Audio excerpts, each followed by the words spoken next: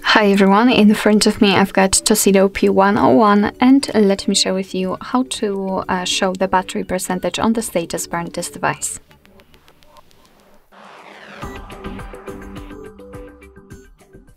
So let's start with opening the settings, and here we have to scroll in order to find the battery. As you can see, it should be on the fourth position from the top. So let's tap on it, and here we've got the battery percentage option, which is in my case also turned off. I've got only the battery indicator. So let's tap on it, and as you can see immediately next to the battery icon, we've got the exact percentage of the usage of the battery. Of course, we can turn it off the same way, and again we will have only the battery indicator.